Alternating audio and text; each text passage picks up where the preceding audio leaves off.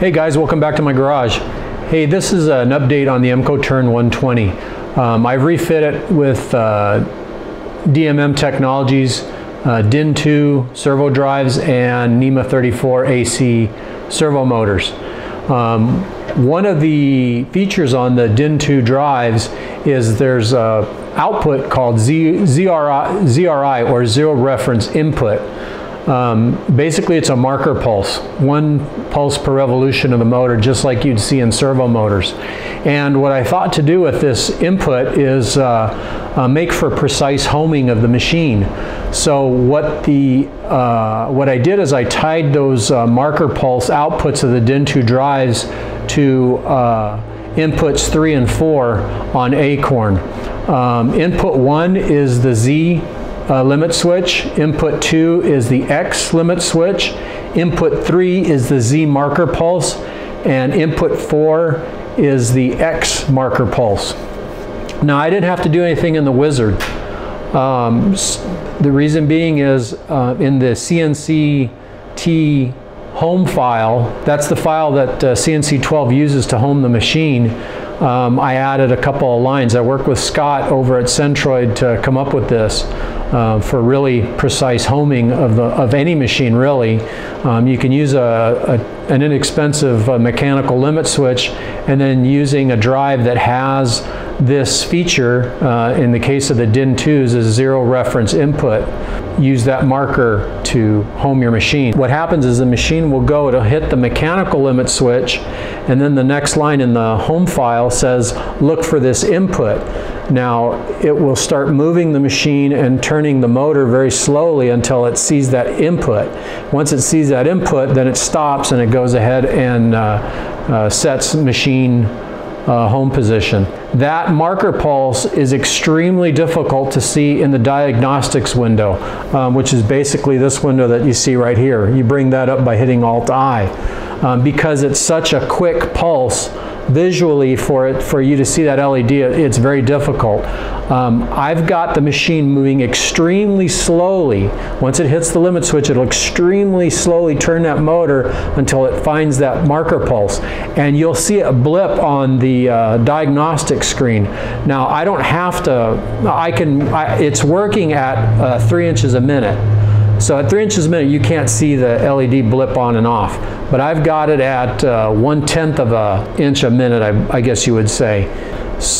Very slowly turning that motor so we can catch that blip. So what I want to do is I wanted to show you that process here on the diagnostic screen. It'll be very slow.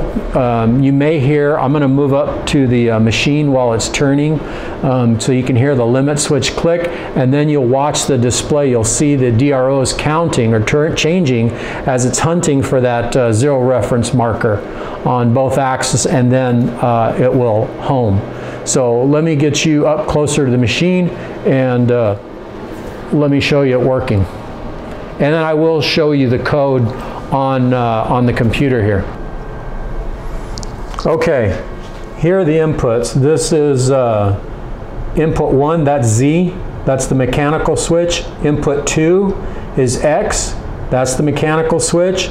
Input 3 is the Z marker, and input 4 is X marker. And what will happen is you'll see these go off, and then the drows will count, and then you'll see this blip when that input comes in. So that's what you're looking for, okay?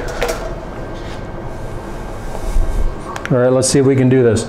I'm going to go ahead and I'm going to go to Alt-D, and I'm going to go ahead and reset home. So here we go.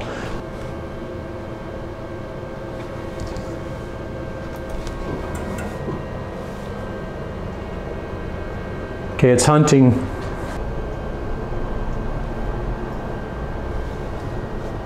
It's still looking for it.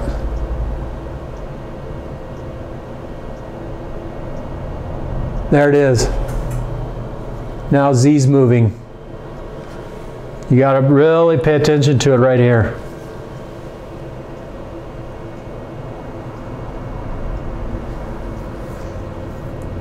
There it is. Okay, I'm going to repeat this again.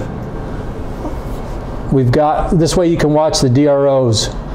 Again, X moves back. I've got a rear mounted tool post, so it moves back. The X moves up to the X plus position, and then Z does the same thing after X is completed. So it's going to hit the mechanical switch on X, and then it's going to hunt for the marker pulse, and you watch the DROs. All right, here we go again. Okay, it already hit the mechanical switch. Actually, here's a telltale sign. It's looking for that marker pulse. When it hits 0, it should find it. Keep an eye here on input number 4. That X motor is turning very slowly at 0.1 inch a minute. Watch number 4. It'll come up really fast. There it is. Okay. Input 3 will be next.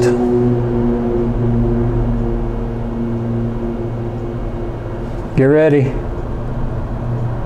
There it is. Worked perfectly. My thanks to Scott at Centroid for working with me on this.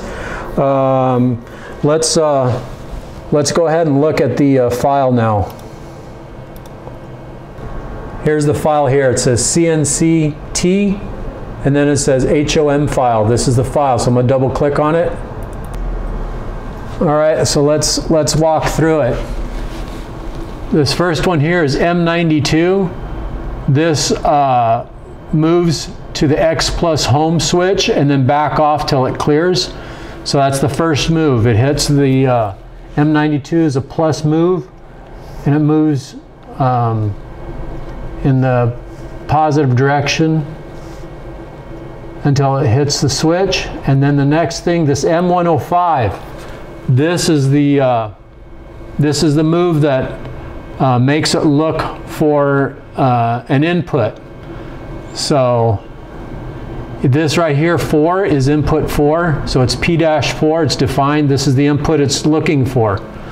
And it's at a feed rate of 1/10 of an inch per minute.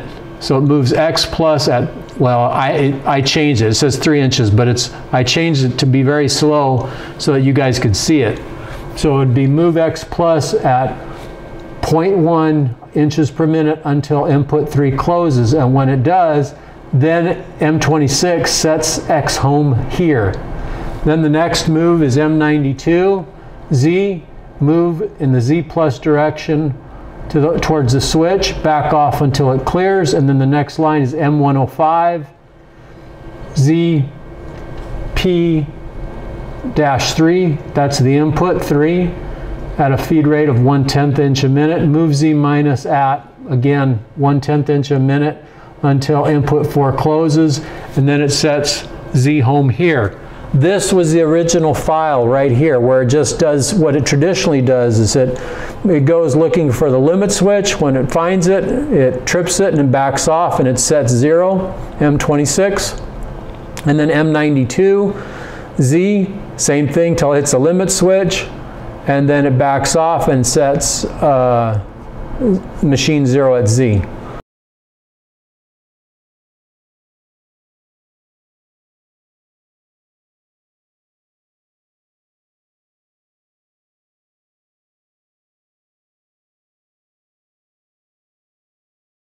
All right, so let me demonstrate that it works, at least on my machine, at 3 inches per minute. We won't be able to see it on the diagnostic input, but it does work. Okay, save.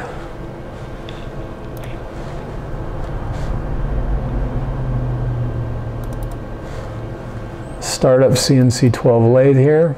Okay, software exited cycle E-stop, so I'm going to press the reset in this case, clear it.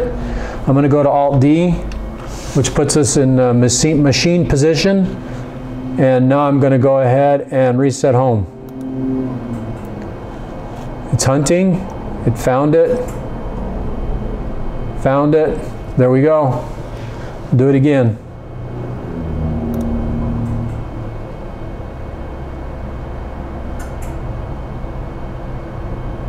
There we go. All right. Hope that helps you guys. Oh, by the way, it's M105 and M106, depending on which direction you need the machine to go. All right, talk to you on the next one, guys.